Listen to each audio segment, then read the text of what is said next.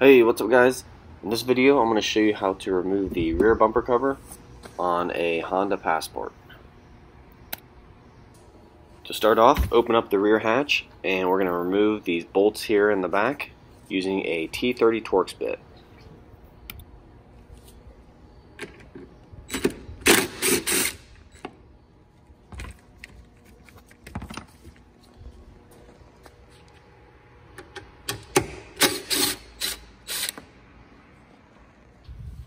And next, come around to the side of the bumper here, and we're going to remove these 3 Phillips screws.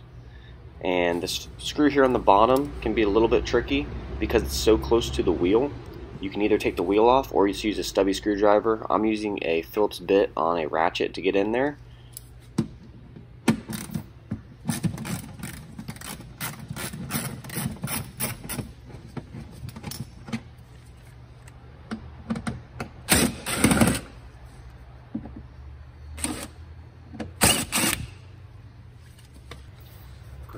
And then just grab a hold of the back part of the molding, back here by the bumper, and just pop it loose.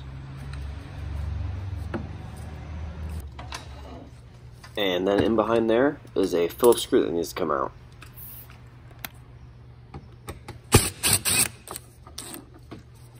And next we're going to take a skinny plastic pry tool, and with one hand we're going to pull out on the bumper, and with the other we're going to use the plastic pry tool and pry down on the openings in the bumper, which releases it from the tabs of the spacer underneath the bumper.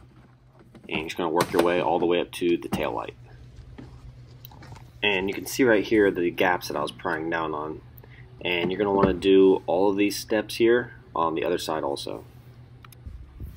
And next we're going to climb underneath the bumper, and starting here on the passenger side we're going to remove these 2 Phillips screws.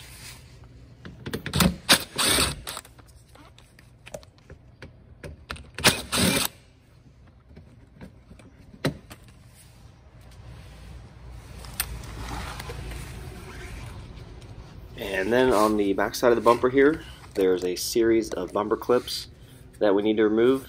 We need to start with these 2 right here, and I'm using a clip tool to remove these. You can use a flathead if you'd like, and the best way to do this is to pry on one side of the clip just a little bit, and then work your way around 180 degrees to the other side and pry a little bit there, and just go back and forth and work the clip out until it starts popping out, and then pull out on it. And then there's one more clip here on the driver's side on the back here, and again we're going to pry out on it side to side. And these clips on the bottom here can get pretty grimy. If you do end up breaking these, it's not that big of a deal. You can get replacements for pretty cheap on Amazon. And once you get that out, you're going to want to take the other screws out just like we did on the other side. And then just go to each side of the bumper and pull directly back on it.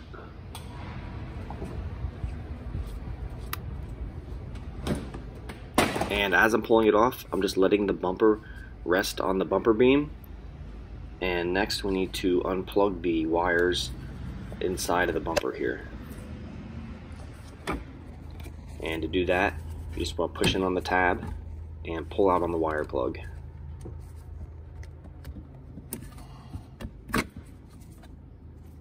It's the tab right there. And do the same on the other side.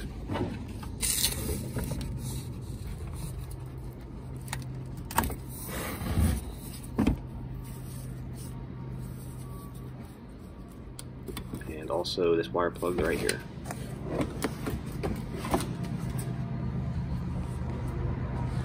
And that's it guys.